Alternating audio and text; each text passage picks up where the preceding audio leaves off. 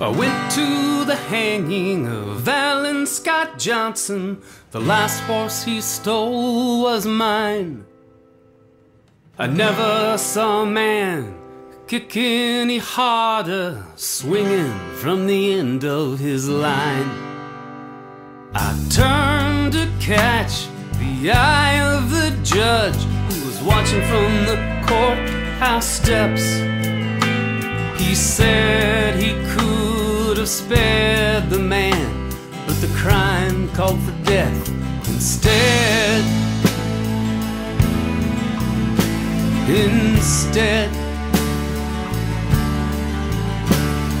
I walked to the home of Alan Scott Johnson, hoping to make peace with his wife.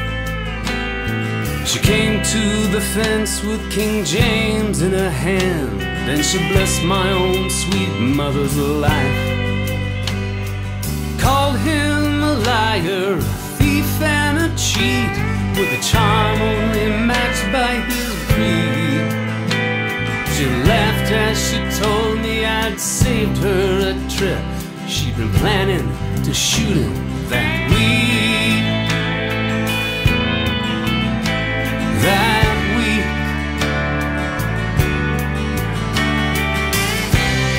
So much to learn, even more to forget. Too soon forgive, soon to regret.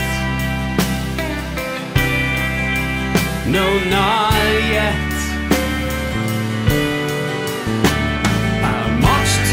The grave of Alan Scott Johnson, with the aim to leave myself, to lay my shadow across that grave and put my hate to rest.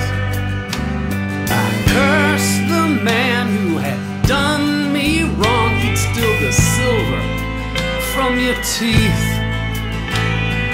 Maybe I let myself get robbed. That's a secret we both get to keep for keeps.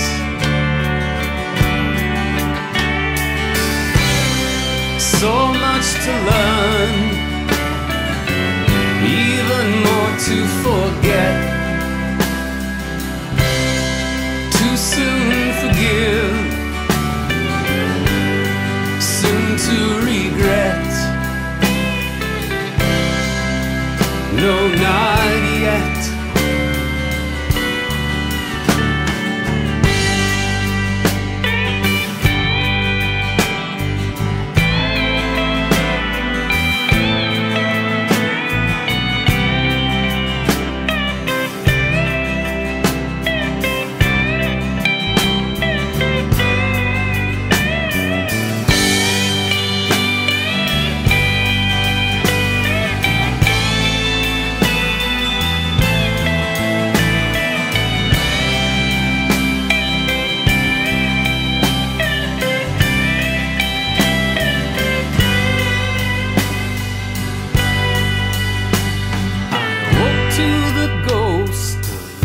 Scott Johnson, standing there as plain as you and me. From the foot of my bed he demanded my thanks for showing how my own greed made me weak. So I sat up before him, rubbed sleep from my eyes as he waited for me to speak.